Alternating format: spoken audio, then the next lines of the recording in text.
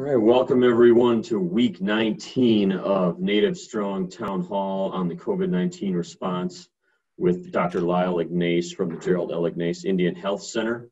We are coming to you from Zoom today, some technical difficulties, so we're not Facebook Live, but we will post that, we'll be posting that via our YouTube channel later today after our completion.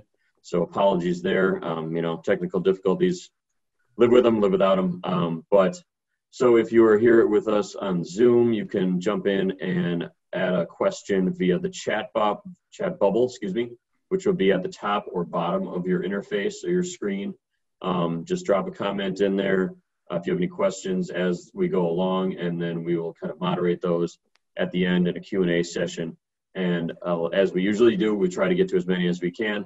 Again, welcome back, and if you're joining us for the first time or a return visitor, we appreciate you being here. And with that, I will pass this along to our moderator, Mark Denning.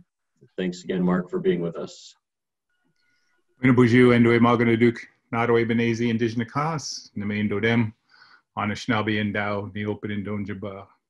everybody, and to those that are watching via Facebook, many apologies. We could not do this live because of technical reasons, so we're sorry. But to those of you that are on Zoom, this is live.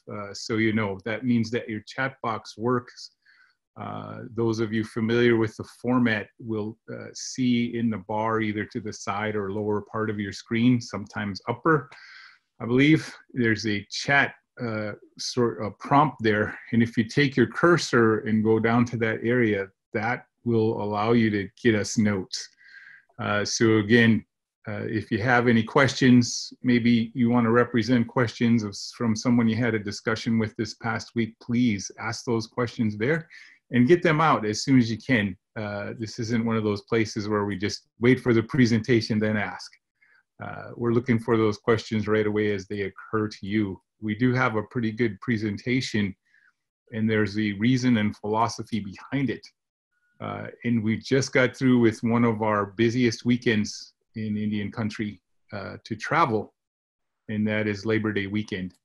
Usually on Labor Day, a lot of us are going home. We're going to different states, we're going to different areas, different cities, or people are coming into the Milwaukee area from different places.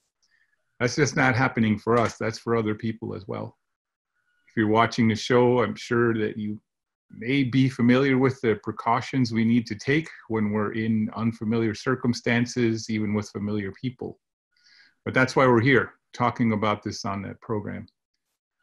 So while we may not see the results, will not see the results of that visiting for 1 to 2 weeks, we need to be aware that there will be effects, and those effects are happening all around us, and that's why we're here. So welcome everybody, here to talk about COVID-19 and native conversations, and we're so grateful you're here. So in this small Zoom room that we have right now, please feel free once again to ask those questions, and we're going to turn this format over to Dr. Ignace, where he kind of takes that larger picture and brings that down to a neighborhood, almost even to a house-to-house example, person-to-person by the end of the program on COVID-19 and what's happening in our country, in our state, and in our home. So with that, Dr. Ignace, going to turn this over to you. And once again, everybody, welcome. And please ask those questions as you can. Dr. Ignace? Thank you, Mark, and thank you, Jeremiah. A lot of stuff has been going on, lots of new stuff. Some things seem to be changing almost by the minute. And so this is week 19. We thought we'd change it up a bit. So instead of giving you all the headline stuff last, we decided let's try it first and mix it up a little bit to see how this goes. So a lot of people have been hearing about vaccines in the news lately. If people remember, this current administration developed a project effort called Operation Warp Speed. And this was the collaboration of the CDC, FDA, NIH, National Institute of Allergy and Immunology, or Infectious Disease and Allergies. And the Department of Defense, together they have been engaging the private sector to develop a vaccine. And this has been going on probably about 5 months now. And so just so everybody is kind of up to date, there are 9 biotech companies right now. One of those 9 are actually private. So I'm only going to engage the 8. And of these 8, 6, the United States actually has an agreement with. So the intention, obviously, with the COVID-19 virus is obviously to develop a vaccine so we can get through this effort and be free of the contagion aspect of this virus, which seems to be hitting every community in the world. So just to go through the biotech companies. So right now, there are these 6 that are probably the most prominent. Maybe the 4th grouping is also prominent, but how they set this up is actually pretty interesting. So everyone's going to get a quick immunology and biochemistry and a medical lecture up front here. So just so you know, there are 4 types of vaccines platforms currently out there right now.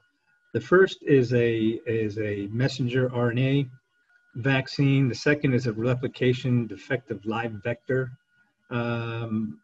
vaccine. A third is a recombinant subunit adjuvant protein platform. And the last being the attenuated replicating live vector platform. So these are all have different processes of how a virus for a vaccine is developed. There's different ways to how it's presented in a vaccine for the body to develop an immune response. But what's interesting is the 4 platforms I talked about in developing a vaccine. The U.S. has engaged in companies, private companies, to specifically address each one of these platforms. So the company of Moderna and Pfizer, in collaboration with BioNTech, they've developed a mRNA vaccine. AstraZeneca and Janssen, they are developing a replication defective live vector. Novavax, Sanofi, and GSK, they're looking at a recombinant adjuvant protein. And so each one of these companies are addressing all different platforms. It really is diversifying your portfolio, so to speak, because one platform may not be as good or as effective as the other. And so it's best not to put all your eggs in one basket. So that's why when you hear about biotech companies and the vaccines that they're developing, you have to have an understanding of what specific platform that they're trying to develop. So when we talk about the mRNA, Moderna, and Pfizer, you're probably hearing a lot about Pfizer right now. So an mRNA vaccine, so this is a relatively new process, a new technology. So the information that is carried by a molecule instructs the body cells to make copies of this protein of the virus. And so this mRNA, this process of developing this protein, is the basis for our body to respond to and attack and develop an immune response. So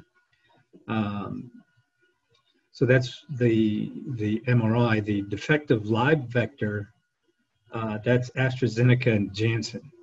So this is actually taking the coronavirus and specifically rendering parts of the genome, the whole genetic code of the virus, parts of it to be very defective. That way it can't replicate. So even though it may be introduced as a vaccine, it's rendered inactive, or I guess defective in its ability to actually cause an infection. And it just presents itself, and the body will identify it and develop an immune response. So examples of this would be the common measles, rubella, the chicken pox, the hepatitis A. We've all heard about these vaccines. Some of us have actually gotten these. So that's what the virus is. So, and then when we talk about recombinant subunit adjuvant protein, this, instead of the entire pathogen, in this case the virus, only subunit or parts of the vaccines include only the components that best stimulate the immune system. So, so it introduces the vaccine, but only parts of the vaccine that have been known to be able to mount a response. So different processes and different parts of a virus that are generated. An example of this one would be the Zoster vaccine, or the Shingrix, also the flu vaccine. So again, so we have all these companies, they're all developing different platforms of different virus possibilities. And so you've heard about Moderna, Pfizer, AstraZeneca got a huge amount of headline news in the past 48 hours, and I'll go through that and what's going on there. So, but this is really just to introduce vaccines, who's making them, and the type of vaccines that are actually being created. I want to shift gears a little bit, and this is another, it's not a vaccine, but it's a good, it has promise, and it's called nanobodies.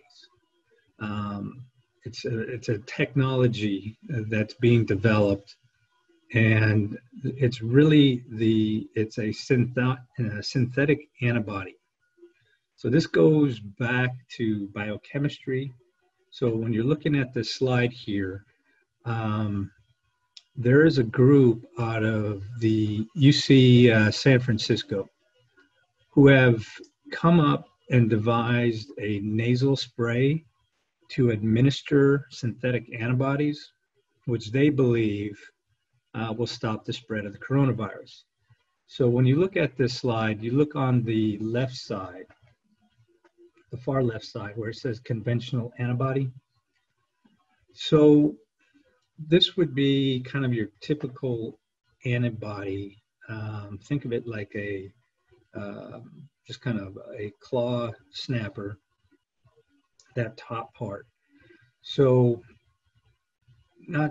I'm trying to keep this very basic, but you kind of see these two parallels into a Y. So each antibody in our system carries a heavy chain, light chain. They come together, and those top segments in the blue, these are called heavy chains, and this is where the antigen, or the virus, this is the antibody, the virus.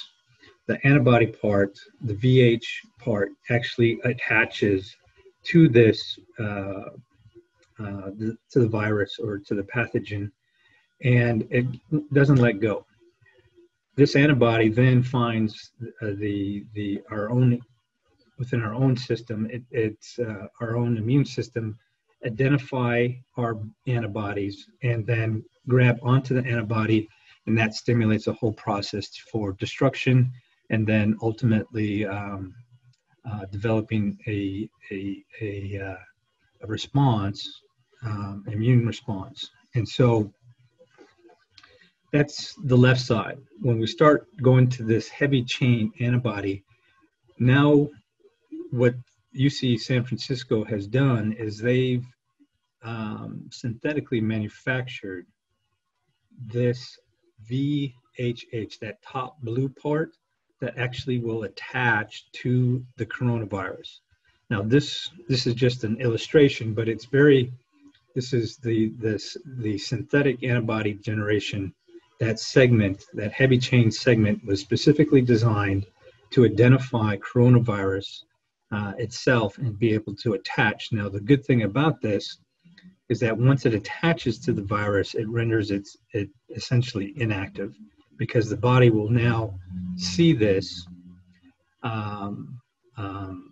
this synthetic antibody and will destroy it once it comes in contact with our own immune cells, our own fighting immune cells.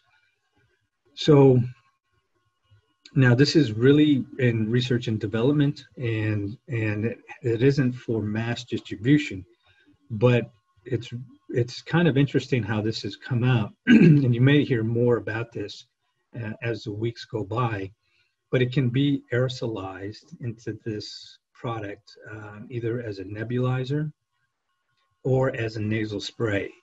And so with the use of it every day, it actually can prevent the virus from getting into our systems. So it could be a good preventative medication. That's what it's being touted as. And it could allow us a good bridge between where we are now to when a vaccine actually becomes available. So they've done studies, they've in animals, and they found this to be actually quite effective, both in the nebulizer aerosolized into the lungs as well as into the nose spray. They're claiming almost 100% capture and destruction of the virus. And so this certainly sounds pretty promising, and may be something that would be worth looking into, not just in the short term, but I think in the long term as well. So nanobody, so it's not a specific company or anything like that. It is the technology, and there may be several different research or companies or even universities that may be looking at this. So this has not gone through any clinical trials. It's only been in research and development, so it has proven or at least shown to be effective, but it has not gone through any type of clinical trials like what our current vaccines are going through. So, but I wanted to introduce that because it is something new that is out there, and we'll probably be hearing a lot more about this therapeutic. The only problem is it may take a while for it to actually reach the streets. So, but you've heard about it, and you can certainly tell your friends what it is. Now, AstraZeneca is in the news because they had made an announcement that they were going to stop or put a halt to their phase 3 clinical trial. Now, just so everyone knows, AstraZeneca was one of the first biotech companies. They're with the University of Oxford, and the UK and the United States had a very early agreement about the development and the distribution of this vaccine. So AstraZeneca was one of those companies first on the scenes on developing this. However, what has come out in the last 48 hours is that AstraZeneca had to put a halt to its trial because one of their volunteer subjects got sick, and what they call an adverse event. an adverse event. So it was a lot of quietness, talk about it, but ultimately kind of more of the details are coming out now. So when AstraZeneca went into its clinical phase 3 trials, they didn't just do UK, they did other parts as well as the United States. And so all over the world, there are places that AstraZeneca is doing their vaccine trials. This particular person is a female and out of the UK, and has been confirmed that this individual did receive the COVID-19, did not receive the placebo vaccine, but did receive their vaccine. And it has come out that she has a preliminary diagnosis of transverse myelitis, and has improved and has been discharged from the hospital to go home. Now, what also hasn't been talked about is this isn't the first time AstraZeneca has a halt on its vaccine trials. This is the second time. There was a halt back in July, and no one heard about this because this was diagnosed and at least investigated, diagnosed, and the halt was lifted and it resumed. But another person had developed some neurologic problems.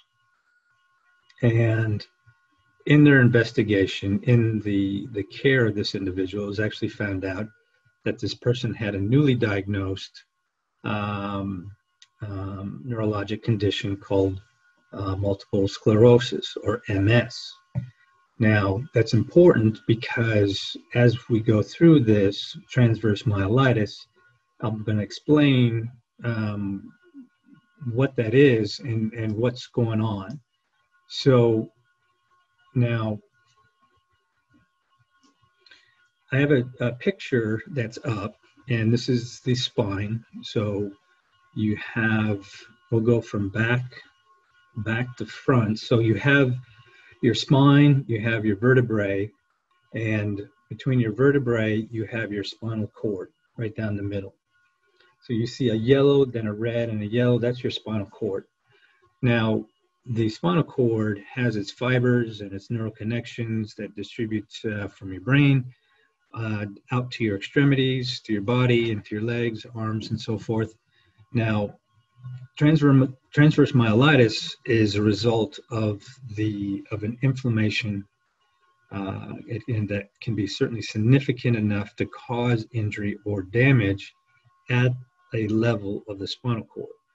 So it's what they call the myelin. The myelin is a protective sheath that protects the spinal cord, and when that gets inflamed, it actually can press and cause a local issue, a local inflammatory reaction, whether that's a pure outright infection itself or as a result of recovery in inflammation and swelling at that particular spot. Now, it doesn't have to be in the lower back. It could be in the midsection, could be in the chest, could be in the neck. It could be anywhere along the spinal cord. And so that's it's important that that if this diagnosis was to be made, that it doesn't have to be a textbook description. It could occur anywhere along the spinal cord. So, what is it, and what's so significant about this? Well, if people were to get transverse myelitis, it's usually from an infection as the primary source, and it usually occurs maybe several hours. You develop a fever, and then within a couple hours, even a few days from that onset, people can start developing very unusual symptoms. And the first symptom that does come up is pain, and pain can be localized, and it's usually sharp, localized pain. Now, the problem is that the pain may not just be in that one location. It actually may start going down the lower part of your back. down your legs or around your chest or even in your arms. And it's usually sudden in onset. So it's not a gradual progression. It is a fairly progressive acute symptom within hours or maybe even a day. Now, the problem that comes up is that it can cause nerve injury. It can cause numbness, can cause tingling, kind of a burning sensation sometimes, and kind of what they call a neuropathic or neuropathy sensation. And the problem that can occur is if it occurs in the neck, it can cause injury to arms and everything below the level of that spinal cord. If it's in the abdomen where it is, below, lower back to your legs. And so the higher up the lesion or the inflammation, the more risk people can actually develop even more significant or paralysis. So it can progress beyond just a local infection into a deeper infection. And if it involves more of the spinal cord, it can actually cause weakness and ultimately paralysis. So that's transverse myelitis. Now, what we know as a cause is mainly as a primary infection. So this is an infectious disease problem. There are other causes, but I'll get into. But the primary infections tend to be a virus or a bacterium. So from this list, I was able to provide. We have the herpes virus, the ones that cause chickenpox, that cause zoster, CMV virus, Epstein virus, HIV, West Nile, Zika, influenza, hepatitis B, measles, mumps, rubella. So these are all pretty common viruses. And we see this in the general public even before COVID. Now, I have not heard of transverse myelitis in a COVID-19 patient. That's not to say that that hasn't occurred. I'm sure it has. So, but the number or the diversity of the cause here in a virus can be pretty significant. And so now some of these viruses can just cause, the chicken pox with the skin. They can cause respiratory symptoms. They can cause GI problems. And so, we all get, upper respiratory infections and coughs and colds and when people have GI problems, they say, well, I got the flu. Well, most of us overcome it, no problems. The vast majority, this is really a non-issue. It's only when you have those symptoms plus the acute onset of all the other symptoms where you really become concerned about could this be some neurologic issue like transverse myelitis. The other issue that comes up is there's bacteria causes. Lyme disease, syphilis, TB, pertussis, tetanus, diphtheria.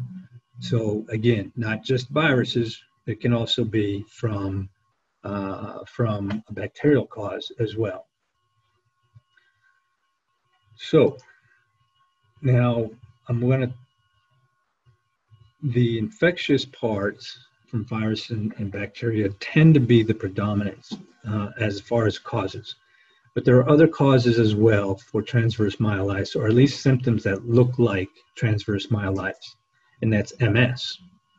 So you can understand why AstraZeneca put a halt the first time back in July, is that someone who happened to get the vaccine experienced neurologic problems, symptoms, and then ultimately was diagnosed with an underlying problem of MS without even knowing they had it. And so MS can certainly mimic transverse myelitis.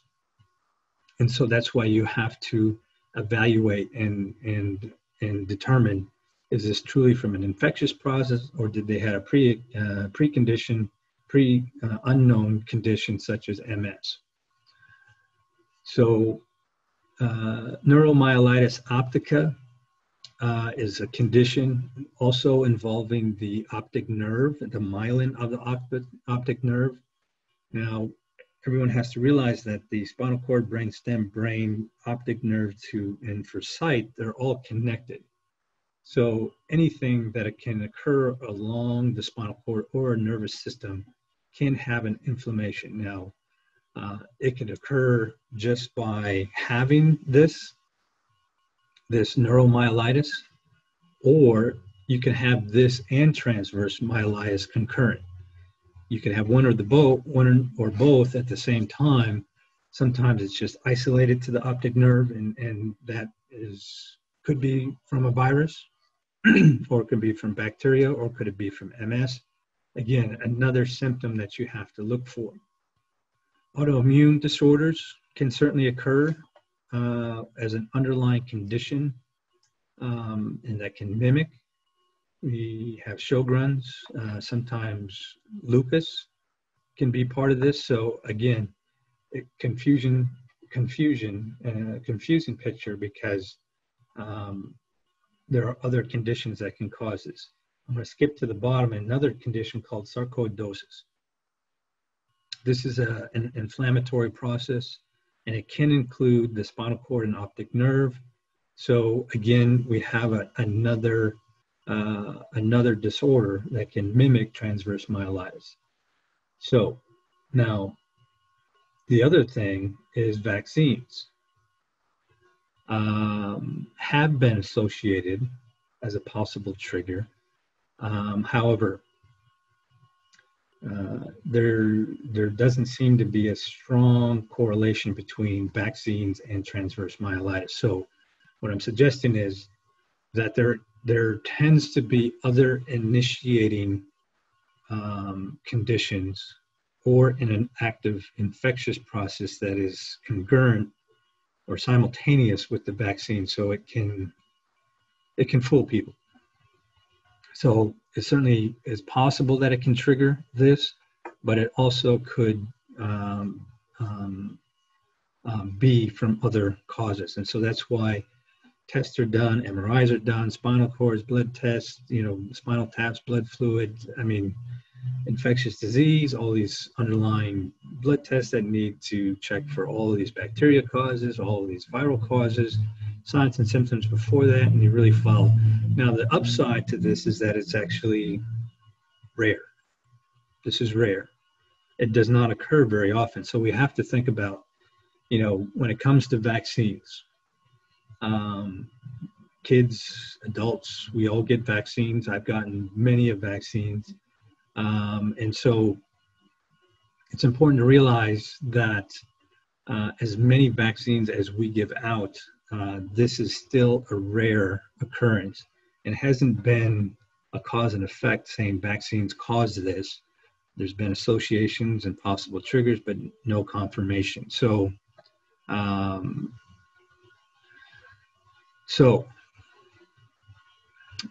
that is a crash course in biochemistry, medical, anatomy, infectious disease, all within a few minutes. And so it's important to know that, there's going to be an independent investigation on this individual, this one individual that has this diagnosis, at least a preliminary diagnosis. And this is actually a good thing. You want checks and balances when it comes to this type of vaccine, because you want to assure that there is a safe and a safety profile, and that there are no adverse effects that will occur. And so we're going to have to wait. This is what's actively going on. So we'll just have to wait and see how this is going to play out. So, but it is interesting, and I'm certainly interested in waiting for the results. I did talk about the framework for the 4 phases that are coming out as to how a vaccine, when it does come out, how it's going to be distributed and implemented. You heard a lot of news about states being informed about being prepared for a November 1st, be prepared by November 1st to be able to for distribution, as well as the process for vaccination, immunizing individuals, not only locally, but also state, region. So this is a huge, massive endeavor with a vaccine campaign that's never been done before, not to this scale worldwide. And so this is a pretty big deal. But again, phase 1, phase 2, high-risk individuals, healthcare workers, first responders. That phase 1B, high-risk individuals, we went through what's considered a chronic condition as being one of those high risk. People living in nursing homes, long-term care facilities, assisted living areas. These are high-risk elderly individuals. And then you can go down phase 2, phase 3, phase 4, and then obviously to the general public. So there is a framework, and they're going to refine this, but keep in mind, this is still if the vaccine becomes available. I know Pfizer, Pfizer came out with an announcement that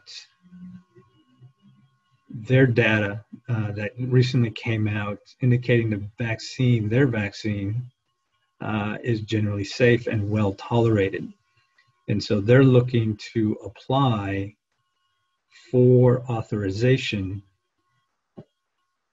in mid-October, which is pretty soon, really only about 4 weeks away. If it does become approved, they will be the first one.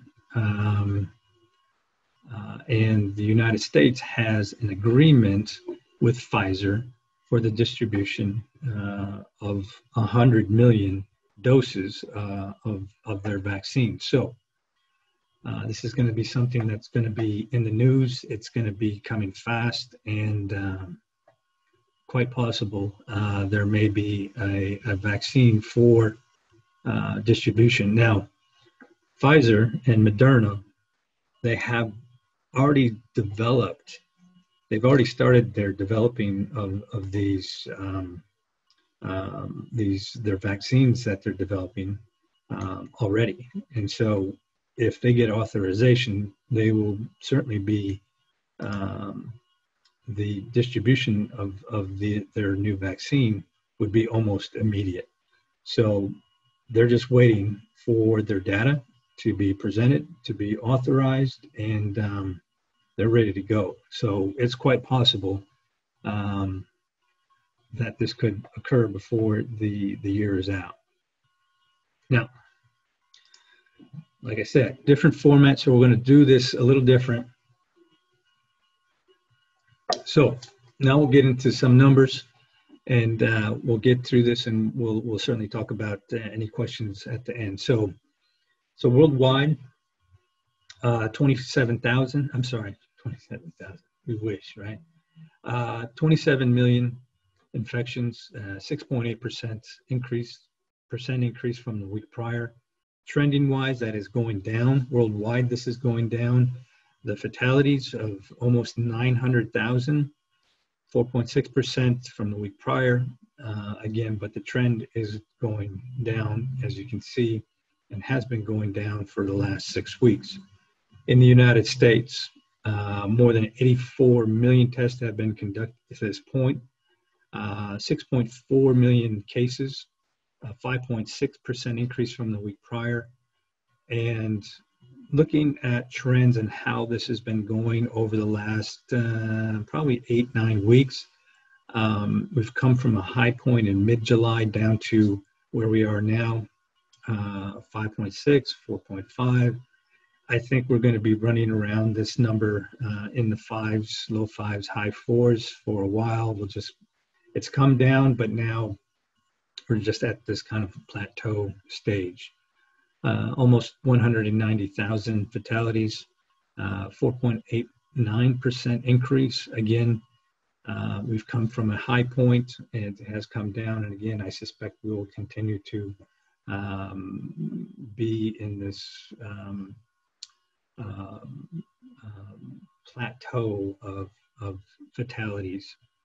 In Wisconsin, 83,334. That's an 8.0% increase from the week prior. Something that's a little unusual, not unusual, but just that what I'm seeing is we've come from a high point of mid-July. We've plateaued, we've kind of started bottoming out, but now we're starting to see an upsurge in cases. And that's concerning because that's even before we went into the Labor Day weekend. So I'll make comment in a few minutes about the numbers, the trends I'm seeing here as well. 73,964 people have recovered, 1,183 fatalities, 3.5% increase, at least here in the state of Wisconsin. That trend seems to be going downwards. Obviously, this discussion is about natives. 573 federally recognized tribes in the country. We know that 70% of the native population reside off the reservation. And the individuals that do maintain residence on a reservation, almost half of the native population, 2.6, actually utilize the Indian health system for all of their care. So a lot of people utilize our Indian health system, and we're quite diverse, both federal, tribal, and urban programs throughout the country. So it's important to know that not all healthcare resides on the reservation. So let's get into some numbers. So this is a data set from the Indian Health Service. Their last numbers provided was just a couple of days ago, September 8th. As you can see on the far left-hand side, September 8th is their profile. T negative is their total negative, T positive, the total positives up to date. As you go through each area, you see that there are some areas that are highlighted. These are the areas that I feel that are the most significant, at least maintaining a high level or or showing an increase in the number of cases. So as you go down, you can see Alaska and Oklahoma City are the two main areas that have the most significant numbers. Now, I think it's important to look at, when you look at this data set, is at the very bottom, you see the number of cases from the past week. The total number of cases over the past 7 days is 1,493. Now, that's pretty remarkable given what the trends have been in Indian country. So like September 1st, the total number of cases 7 days prior was 2,039. So as you can see, you go through the bottom list there. The last time we ever were at this point, I think, was probably April. We haven't seen numbers this low since April, which is pretty remarkable. My concern last week when I was talking to you was, it looked like we were going down, and then we had an uptick to 2,000. I thought, is this a trend that was going to go up? No, it actually went down. And, other areas of Native country, the Navajo area, we had, they're only had 94 new cases over the last 7 days. What's remarkable, I just read, was that the Navajo Nation on Monday only had one new case on Monday, and had no cases on Tuesday, 0. It's been months and months and months. This is the first time they've actually had no new cases of coronavirus on the Navajo reservation, dating back all the way back to March. So, there is light at the end of the tunnel here. Obviously we heard about Navajo Nation. We heard about all the cases, and they were one of the first tribes that had showcased such a high per capita rate to now no cases for the first time in months. So there's a tremendous amount of relief that's going on in Navajo, I'm sure. So as we go to the far right, you can see all the months, all the points of the months that I've provided, yellow being high marks. And then we get into the percent change. Percent change on the average, 3.55% change overall. There are areas that certainly have a higher than the average, but again, these numbers are trending down, and which is really nice to see, and that's what we want to see, because it tells us that things are improving. I'm not saying put your guard down, but the trend, at least in this time, the trend is down, and this is going into these are numbers based on going into the Labor Day weekend.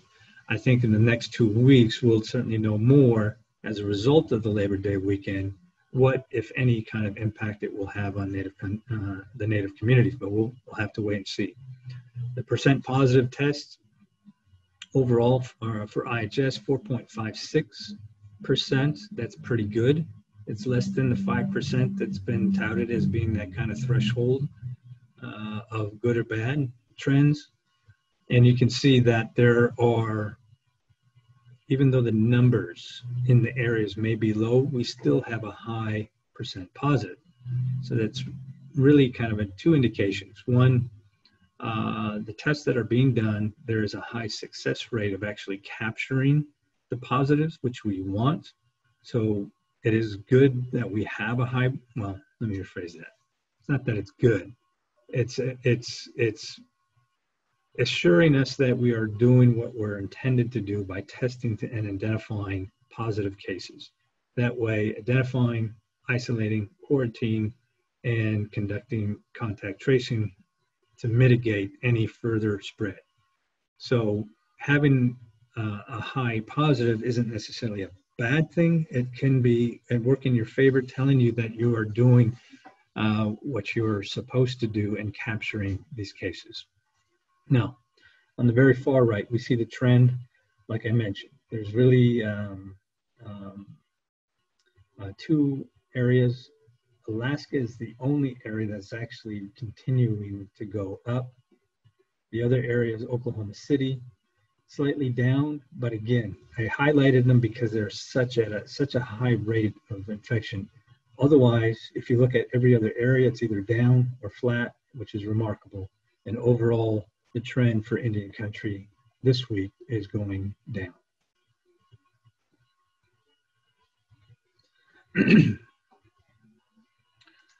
This is a kind of a quick snapshot into breaking out what's going on within each area. I picked Bemidji, Great Plains, and Billings. And that's on that top row. On the bottom segment is all of the states that make up those, the Bemidji area, Great Plains and Billings.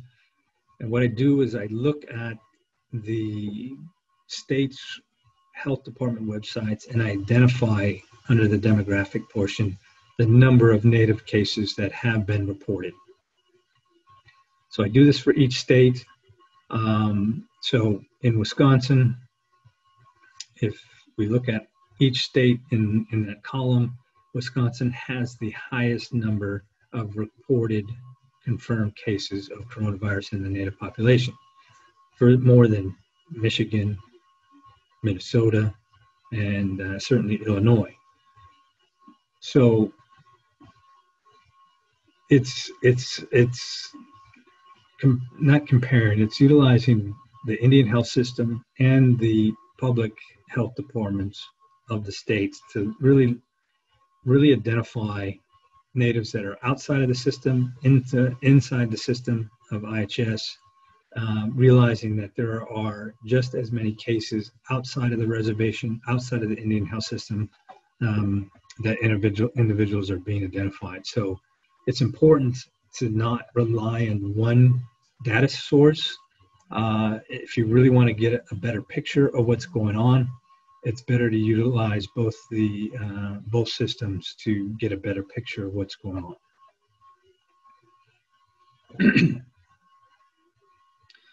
So looking at regionally what's going on, I know that's a lot of numbers.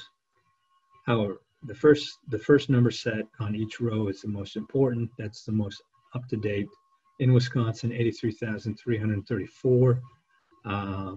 That's 62, a little over 6,200 new cases over the past week, 886 per day. And you can see, looking at that row, you can see that the trend has been going up.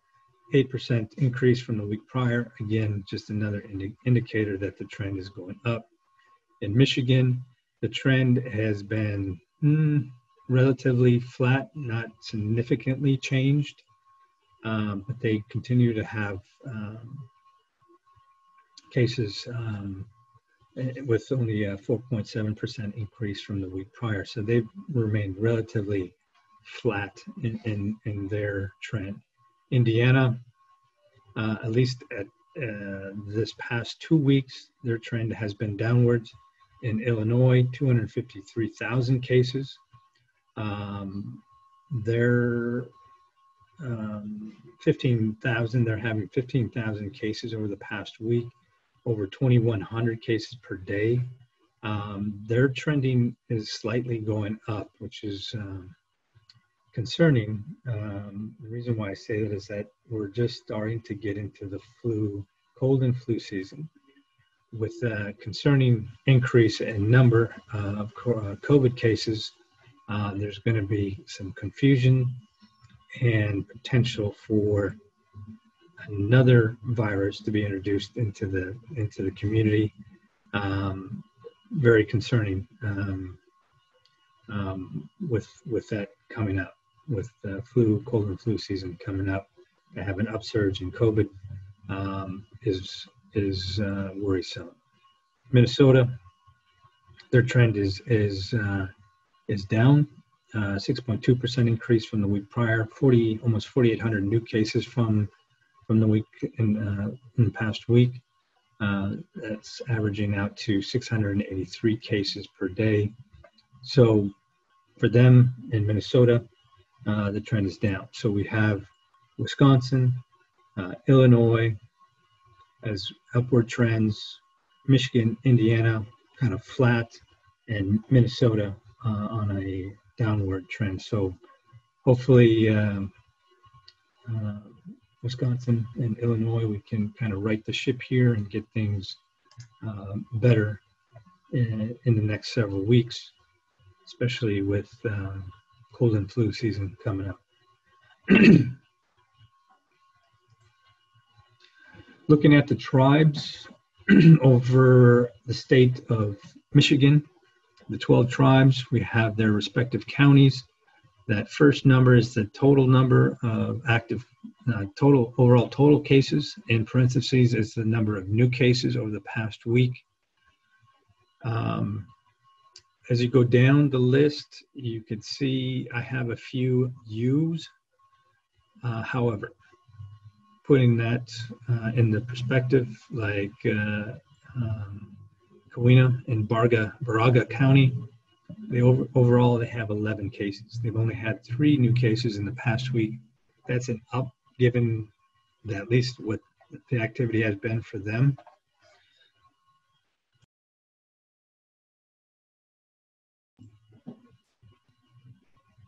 So 3 cases is actually a lot for them. So that's an upward trend.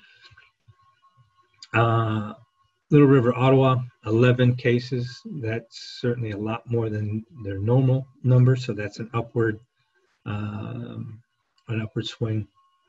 In Cass County, the number actually had been fairly low, low teens, and in the past week is actually going up. But for the most part, overall, the entire state, every county that a tribe resides in has been trending downwards. So that's a good thing. The overall total number of cases in Michigan, 484. That's only 19 new cases identified in the past week, 4.1% increase overall. You can see that is trending downwards and has been trending downwards for the last 6 weeks. So in the state of Michigan, in terms of number of native cases, actually has done quite well, and trending has been going down and down. And so, Michigan certainly is doing quite well in mitigating the spread of coronavirus there. In the state of Minnesota, the 11 tribes of Minnesota with their respective counties. Again, the first number is the overall number of cases, in parentheses is the number of new cases.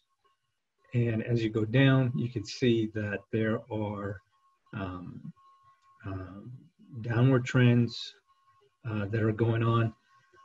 Counties like Carlton, St. Louis, where Fond du Lac resides in, you have this overlap of both native, non-native communities involved. And so 167 cases for these two counties. That's an upward swing, but all upwards don't necessarily mean tribally affiliated. So I will say, when we get down to the Upper Sioux, the Yellow Medicine County, we see an upward trend, and this has been ongoing for the last 3 weeks. I put an asterisk there, just indicating there's been a trend more than a week. 50 new cases, and that's pretty remarkable, given that almost essentially doubled their number of cases in 1 week. So quite concerning. Mille Lacs and counties of Pine, Atkin, and Crow Wing counties, the number of new cases in the past week is 73, and that's certainly significant. But when we start looking at the overall numbers of reported cases to the state health department, 655, that's only 29 new cases. Only 29 new cases in Minnesota. That's actually that's fairly low. Not the lowest number they've had in a week, but pretty significant for the state of Minnesota, and they are trending downwards. Now, as we move to the state of Wisconsin, much different picture in the state of Wisconsin. Now, when I showed the IHS data, Bemidji overall only had 64 new cases. Now, what's significant about that, 64 new cases, so that includes Minnesota, Michigan, and Wisconsin. Of those three states, the Indian Health System is only reporting 64 new cases. Well, when we look at the state Wisconsin Health Department's data on native cases, we get a much different picture.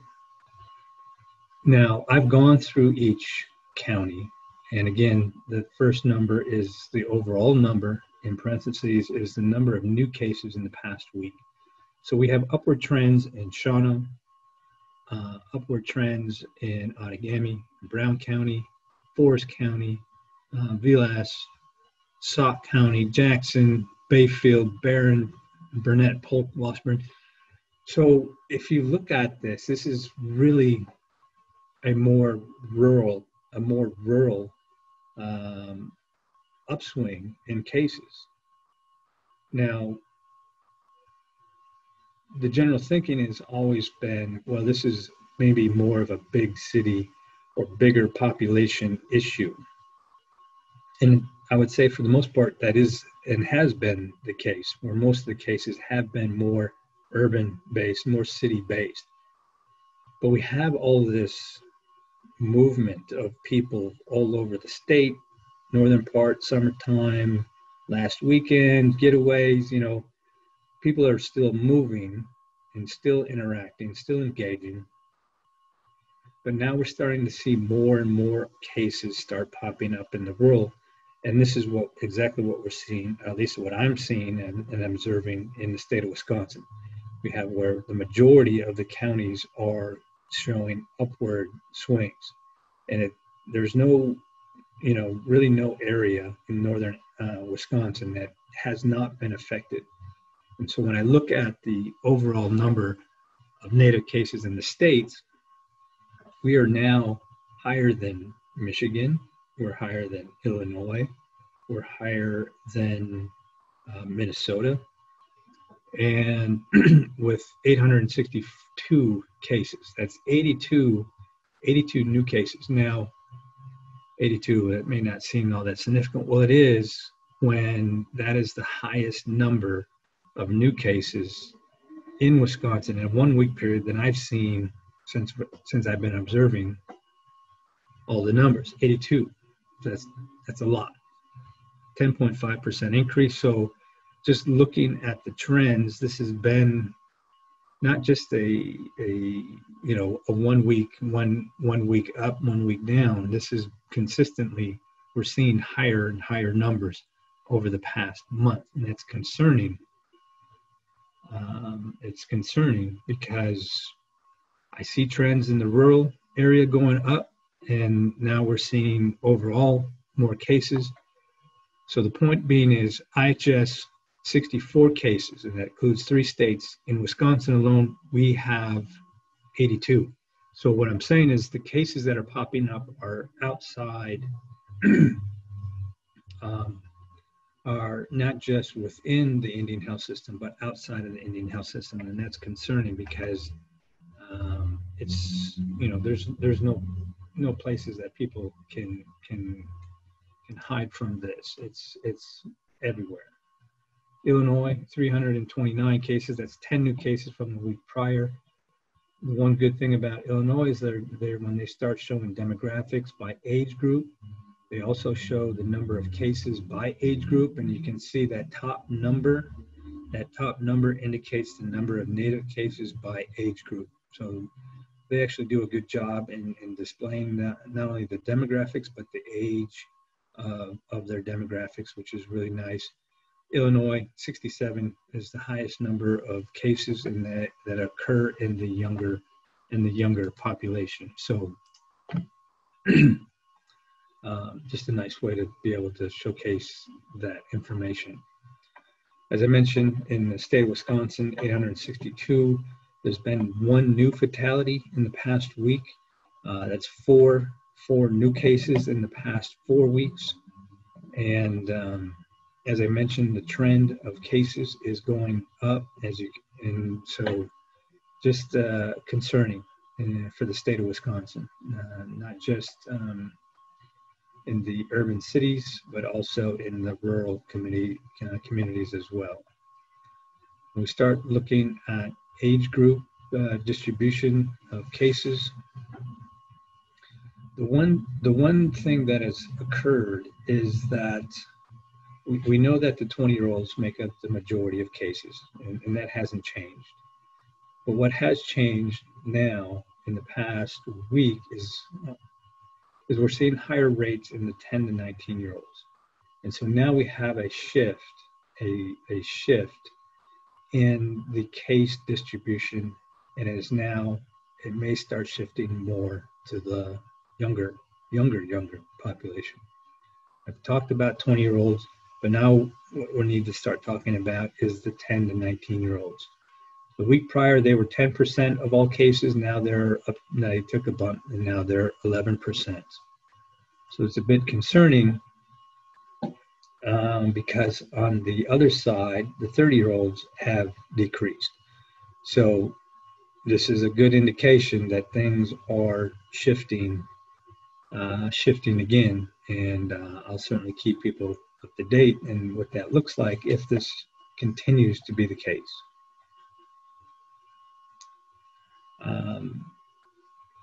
Michigan, Minnesota, Illinois, Indiana, South Dakota, New Mexico, Montana, Idaho, all with that younger age group distribution.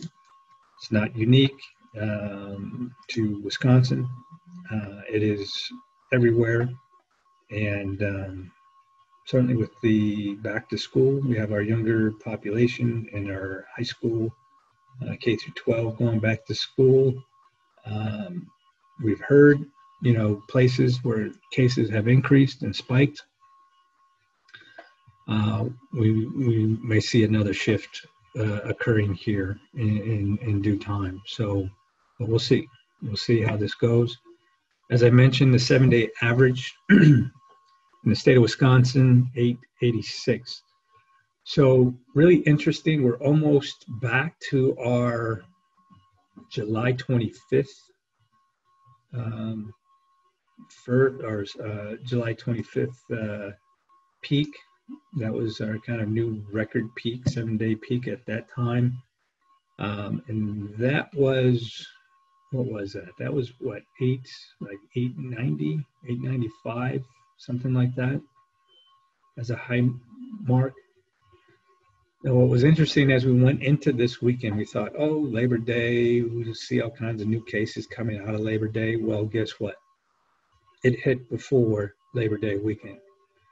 We had over 1,400 new cases on Friday, and that was at Thursday. Maybe it was Thursday, Friday, something like that, where we went into the weekend with this new record number of cases. And throughout the weekend, 800, 900, and it's like, oh my gosh, we I thought this was supposed to happen after Labor Day. No, it happened going into Labor Day.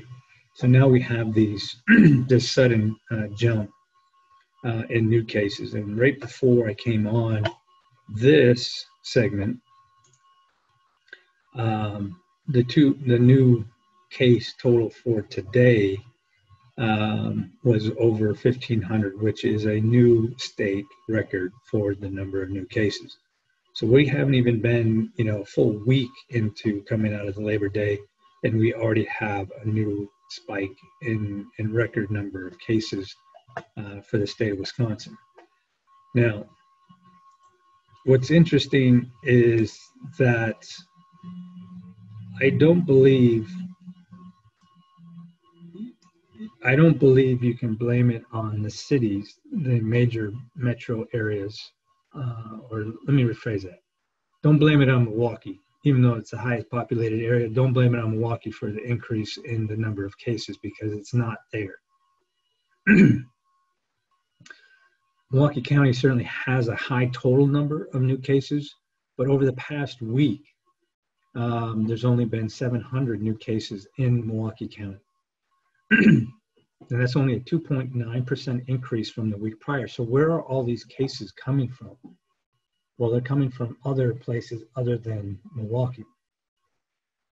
We're talking the greater Milwaukee area, talking about Outagamie, Brown County, and Dane County as being the drivers for this kind of resurgence of numbers in the state of Wisconsin.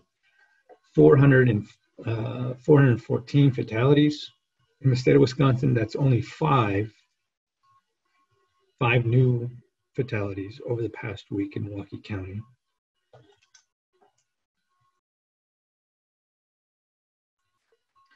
So when we look at this center graph, we can see where all the new cases are coming from. Smaller the circle, and this really is indicative of kind of the trend activity that's going on, is really low.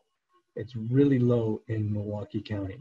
The only real concentrated area is south of the highway, and I'll talk a little bit more about where in those areas these cases are showing. But when we start looking at this left lower hand corner, the bar graph there, as I said, all the new resurgence of cases is not coming from Milwaukee, because you can just see the trend. The trend is going down, and it has been going down. Like July 4th weekend, the trend is just going down, down, down. It's not for a lack of testing. We do probably the most testing in the state in Milwaukee than anywhere else, but we're just not seeing the cases. The cases are not here. They're coming from somewhere else. So this is a kind of a blow up of those cases in Milwaukee County. So we see this high water mark. The first one in May 18th, we had 354 cases. In July 8th, we had 370 as being a high mark. Just a couple of days ago, we only had 37. 37 cases. That's, it's significant, but comparatively to the population of Milwaukee County, It's almost nothing. There's probably more people diagnosed with high blood pressure than there are COVID-19, if you believe that. I do. 37 cases on September 5th. That's really low. It is really low. Now, when we start looking at the percent positive rate in Milwaukee County and the city of Milwaukee, again, the trend is going down. The 7-day average as of September 7th is 5%. Last week it was 6%. Today, or I should say, not today, but as of September 7th, it's 5%. What's even more remarkable is when we look at the city of Milwaukee City, the percent positive. Last week it was 4.88%, or wait, 4.38%. As of September 8th, 0.93%. 0.93%. It's not that we're not testing, we are. The cases are just not popping up. They're just not there. Now, when we start looking at trends, what are we seeing in the city of Milwaukee? September 8th, 7-day average, 28 cases. And you can just see, as of like July, the week after July 4th weekend, looks like a ski slope just going down, sliding down. The numbers are just not there. The number is going down. And when we look at activity of cases, we see that the zip codes in 53204 or 53215, the highest concentration of cases in Milwaukee are in these two zip codes.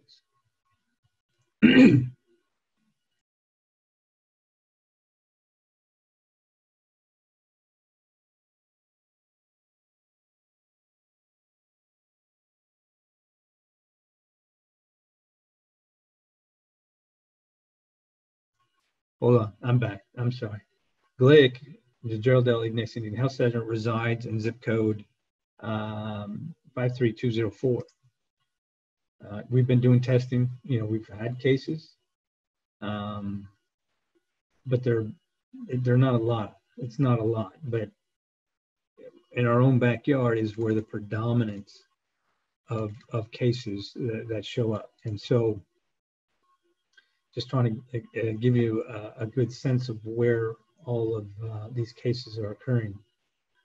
Overall in Milwaukee, the number of native cases in Milwaukee is 109,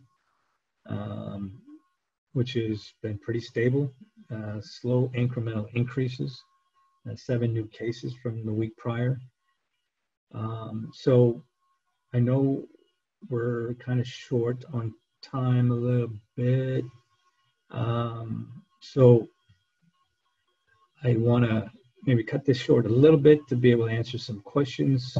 So Mark and Jeremiah, I know I talked a lot. I gave some pretty high level stuff discussion. Everyone put on their thinking cap. Going back to school on all your biochemistry. So Mark, if there was any questions, I'd be more than happy to discuss. Hey, Dr. Ignace, did get a question that came in. Jeremiah, I saw this one came in from you, kind of interesting, meaning that in Milwaukee, kind of for the instructional staff, our official start date was August 24th, meeting with students, advising the orientation kind of thing.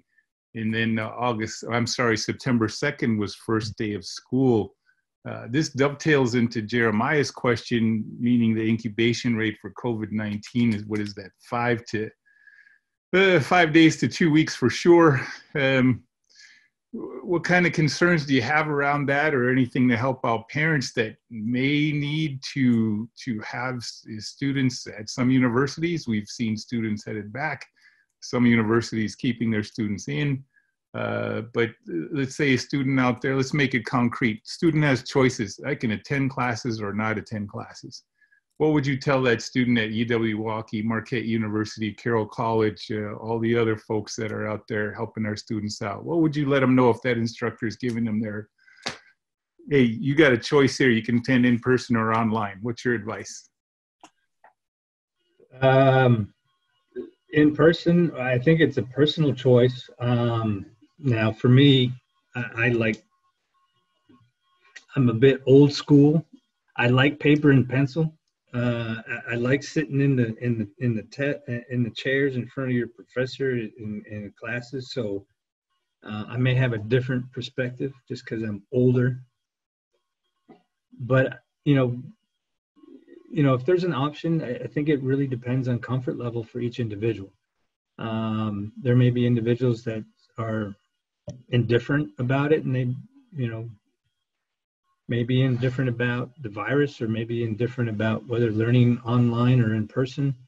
I do know that individuals that do have underlying health conditions should go online without question. I don't think they should try to brave the elements here to just attend a class. But if there's, you know, true underlying conditions, they should probably, I would advise them to stay online. You know, the other thing too is we do know that the younger generation, while they do get the virus, tend to have more of a mild symptoms, and their recovery seems to be a little quicker than the older generations, with fewer and rarer events of poor outcomes. And so, you know, I can see a 20-year-old at college being independent for 2 years, may be completely indifferent to what's going on and do whatever they want. We were all there at one point, and they may feel like a bit invincible, and even if they do get it, nothing bad's going to happen to them other than a cough and a runny nose. Say a question from a mom here. Again, some of this stuff comes on my phone. Can a person have two viruses at once? Can they have COVID-19? Can they have something else? And kind of what's your advice around that? Yeah, that absolutely they could. They could have, you know, and that's going to be kind of the wicked thing coming up in the cold and flu season, is that someone may come up with a common cold that's not COVID, and then 2 weeks later pop up with COVID. And so they could be kind of in this prolonged illness stage for an entire month. You know, there's no reason why you couldn't have COVID-19 and the flu at the same time. That would be really bad. And pretty miserable for the individual. So yeah, it's absolutely possible that people can have concurrent viruses, or even virus and a bacteria at the same time. I know I asked you this last week. So this is a follow-up on that one. And this is a reminder, I would imagine, out there, and that's about face masks. Mm-hmm. We're seeing face shields become more available commercially, even eBay, Marketplace, all these different places where just the average people can get them, make them.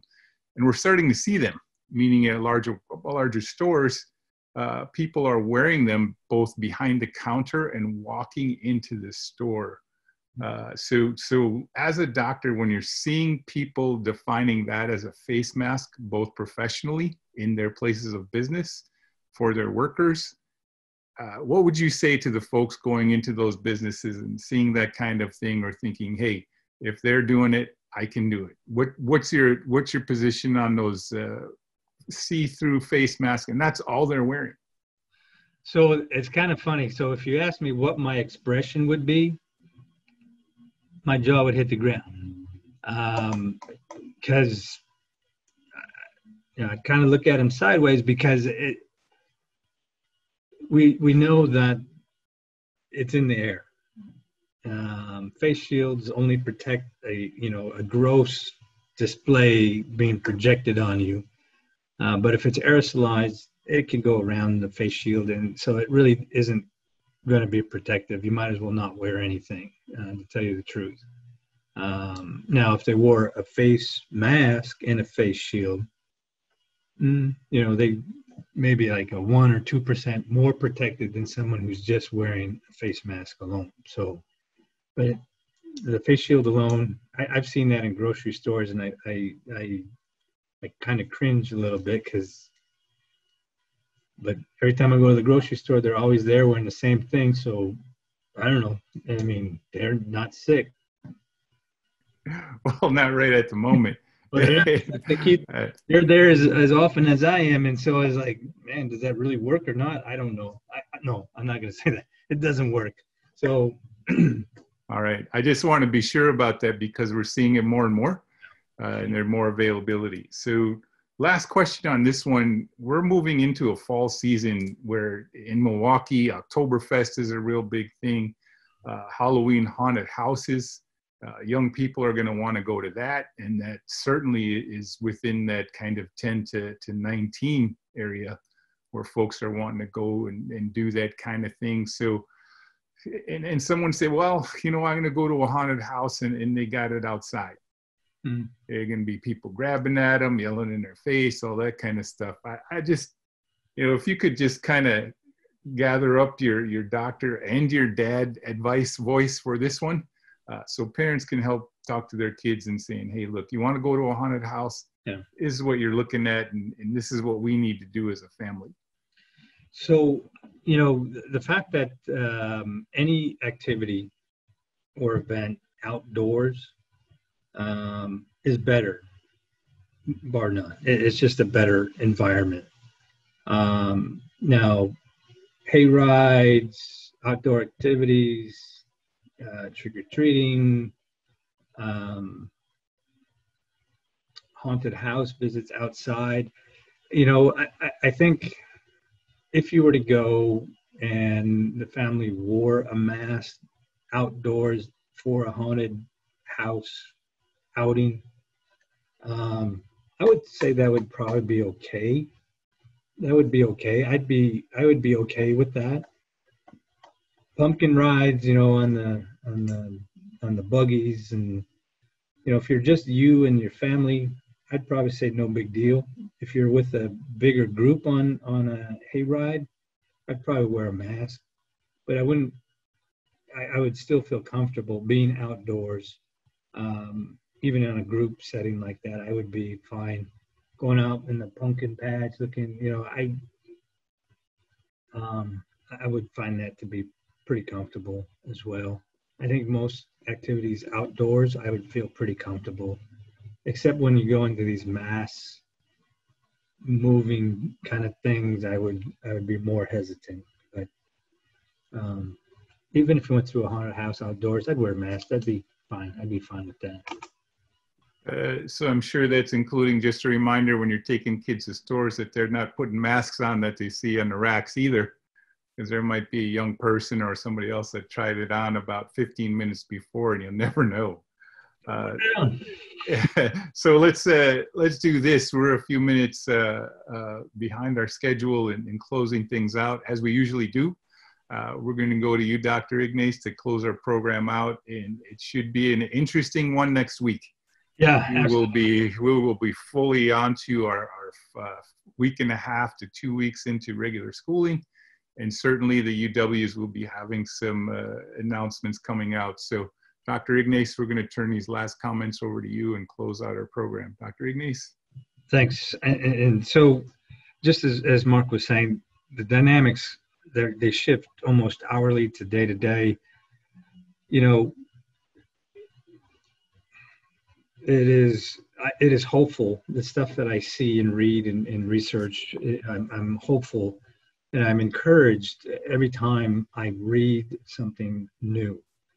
And I'm encouraged with the information that's coming out regarding the vaccine. And so that's actually a good thing. I do, with AstraZeneca and its adverse event that occurred, it's going to be hard to know whether or not it's directly related. It's certainly possible, although, it will set them back because they were kind of in that forefront. Now they're kind of back in the middle of the pack. So, but, overall, Indian country, the numbers are overall trending downwards. Minnesota, Michigan trending downwards. Wisconsin, not so much. We got to do a better job here in Wisconsin. But I'm encouraged. I'm encouraged to know that places like Navajo Nation have gone down to 0 new cases in a day, which I'm sure most people thought wouldn't be possible, but it is.